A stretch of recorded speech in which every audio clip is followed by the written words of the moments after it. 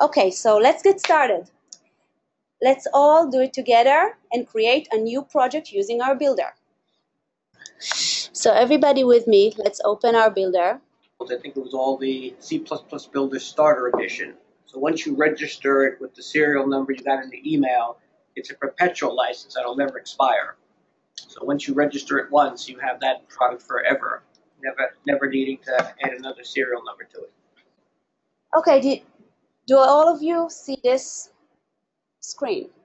Good. So let's go and let's click on Create a New Project, which is the third one. And as you can see, we have a few options here. Today, we're going to do console application, which is the first one. Console application, basically, what it means that we're going to use our computer screens and keyboard to do input and output operations, okay? We're going to see our results of the program on our screen, and we're going to write through our keyboards, write commands or get arguments to our program to do things, okay? But I do want to show you other options here. We can do with the builder all of those options. We can do a control pattern extension. We can do a dynamic link library. A very popular one is the FireMonkey and a multi-device application. So the FireMonkey and the multi-device application will give you the graphical user interface component where you can, in very nice and visual way, drag and drop visual components like input, place or labels or submit buttons, visual stuff. But today we're going to click the console application and then we're going to do OK. And in this screen we make sure we choose the C++ and OK. Okay, so I just want to, if everybody got this screen, so I'm just going to walk through it a little bit, okay? So you see all of those lines that has this hash in front. That's just like instructions for the preprocessor. We are not going to touch those. It's just instruction for the preprocessor. So our compiling would be fine, okay? But I do want to go to show you the function int tmain. This is a function. This is going to be the function that starts our program. That means when our program is compiled and is executable, once it runs, that's going to be the entry point. So when we're going to write code, we're going to write it inside of those curly brackets that you see there, okay? That's what we're going to do. Now, a little bit more about this view, okay? You can see here on the side, on the right side up, it's just a view to show you all your project files. Down there, we're not going to use this today, but basically this is a way to add components, different components to your project. You can add here visual component, HTML files, to add more stuff to your project, but we're not going to use it today.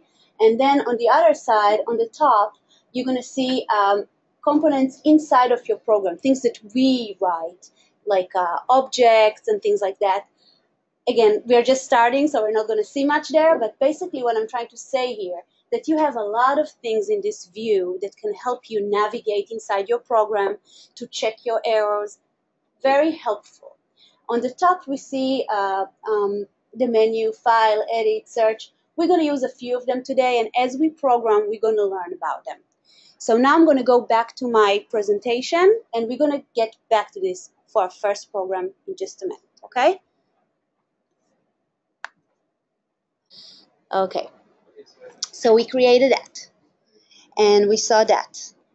Now, when we're going to save the files, there are three important files that I want to show you, and we're going to do a save in a few minutes. But basically, we have the CPP file. This is where we write our code. The H file, it's a header file. We're not going to use much of that today, but just in general, so you know, in header files, we're going to write some prototypes or components we're going to use, and we're just going to include it in our code. We're not going to use it today, but you are going to see it once you save it, okay? And of course, you see the file which has CX on it. That's going to be a file for our project. Once we double click on it, we're going to open our project in the builder view. Okay, let's do the first project. And the first project we're going to do together, okay? So this is like the classical first project. Hello, student. So first, when we need to do a project, we need to define the idea. What do we want our product or our program to do, okay?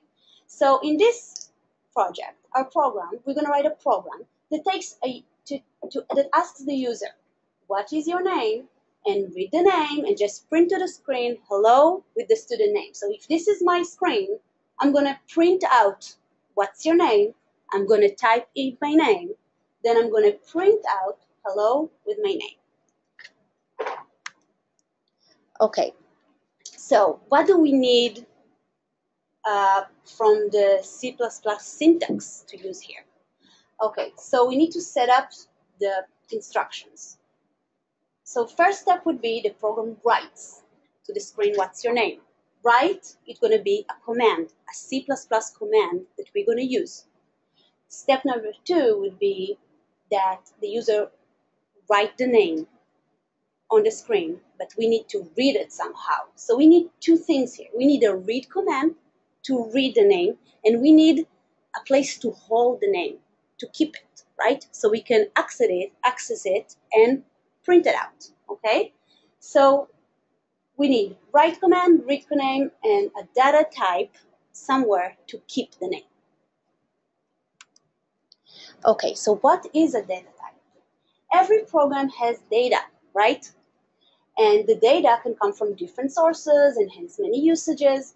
Program gets data, store data, and use data for mathematical calculation and other stuff, right? As programmers, we need to declare about the data that our program is gonna need to use, okay? So we need to allocate space to it in the program memory, okay?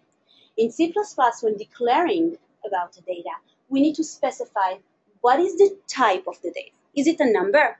Is it a text? What's the type of it? We need to let the compiler know. Why do we need to let him know? Compiler, remember, it's the program that's gonna make our program executable program. The compiler needs to know how much space to give to our data, okay? So we need to tell it, is it a number? Is it a string text, okay? So in C++, there are 5 major data types. We have int to hold a whole number, integer, okay? For floating point numbers, like a fraction, we have float or double. We're not going to use them today, but just as general knowledge, okay? A character, it's only one char. One char, it's chars that are taken from a specific table that's called ASCII table. But basically what it means for our usage today, it's going to be like a letter, one char, okay? A text string is basically a string, okay, which is another data type. And another one that's very known and we're going to use it a little bit today, it's the Boolean. The Boolean is a data type can hold only 2 values, either true or false, 1 or 0, okay? Okay, variable declaration. So how do we declare about those variables? So most data in our program is going to call variable. Variable is basically a place to hold information, data, okay? For every variable, we declare its type, number, string, char, bool, what's the type, okay? And we need to give it a name. So every place in our program, when we want to do something with the data, we use the name to access it, okay? So here is an example, int number. It's a declaration of a whole number with the name number. So the int portion, where we say int, basically we're telling the compiler, you need to make space in the memory for a whole number. Now, our memory unit we're going to talk today is going to be byte. When I say int, the compiler is going to put 4 bytes. 4 bytes, think about it, is just a place in the memory to hold a number. 1 byte is a place for 1 char. It's just in general, I want you to understand that this just means when I say int, I'm telling the compiler how much space to put in the memory and what type of data is going to be there. It's going to be a number, and it's going to hold 4 bytes of memory, okay? String, it's going to be a text, okay?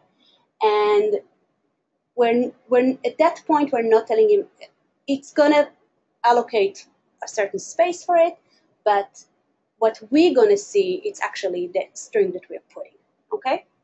And in Hello Student program, we need string. Why do we need string? What are we gonna hold in our program?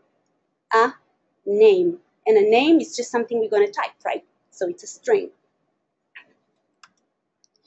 Okay, what are the read and write commands that we're gonna use today?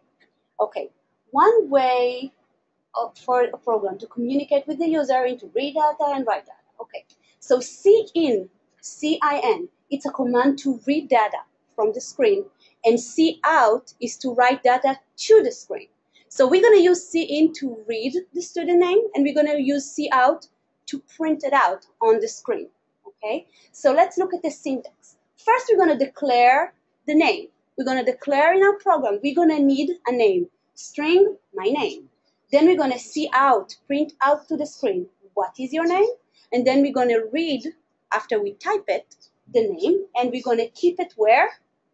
Inside of my name. So you see, I gave a name to that string. I say my name, and then I can access it in the cin and also in the cout. Okay, so now I want to do this program with you together, okay? So let's go back here. I want to do a few changes here. Okay, first of all, do you all see this line? So stdio, it's a library, and it's a library that you use in C program language, and we're gonna change this one to be something for the C++. So So instead of stdio, we're gonna change it to be io stream, which is basically a library that gives us the cout and cin command and many other more stuff, but we are telling it we're going to use functions from this library. Okay, now remember we need a string. We're going to add another line, and I encourage you all to do that as well. We're going to do another include, and we're going to write string.h. Okay, and inside here we're going to write our program.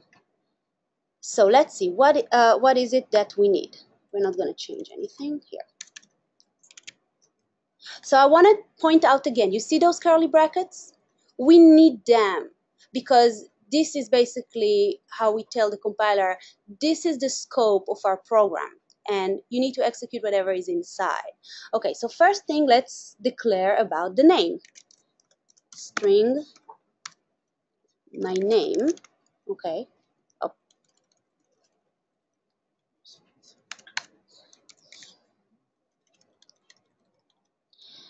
Then let's do what was the first step that we want to do? We want to ask the user, what's your name? So we're going to use the cout command, and we add those two arrows here because this is the syntax, okay? These arrows give us the option to concatenate different things in the output. So basically, I'm going to write to the user, what is your name? And in the end of every statement, so this would be a line of statement, I'm going to put a semicolon. The semicolon stands the compiler, that's the end of a statement. Okay, we have to put this there. And if we don't put the semicolon, we'll get an error. Okay, now I want to read in the name. So look, the cin, you need to put the other directions of the arrows. And where am I going to hold my stuff? In my name. And now we want to write out hello, and look, I put a space there, and I'm going to concatenate my name. And if I want to go down a line, I need to tell again, inside of quotes, I'm going to do \n. That would be to tell the compiler, go down a line.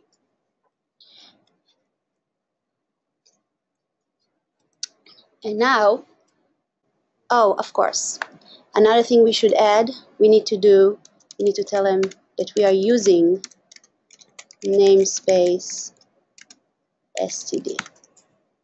Let's try it now.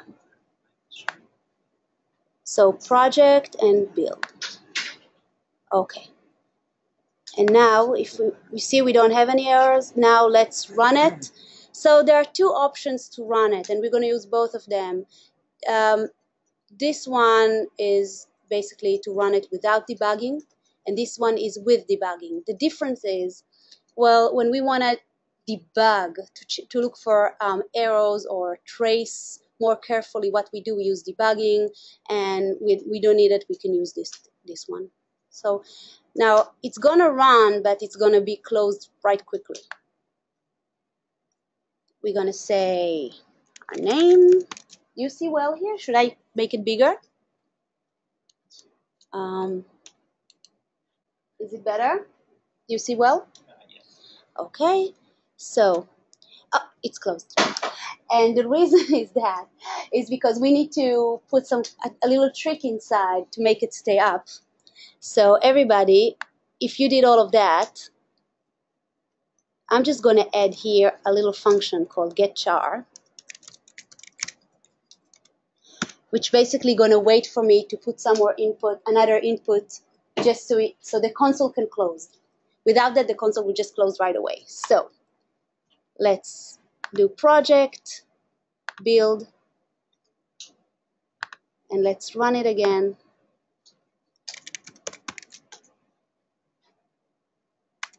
Oh, closed again. So let's put another one.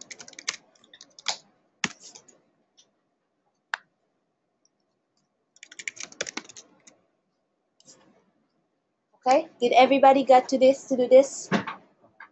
Were you all able to do that? Okay, guys, great. Let's move on then. Okay.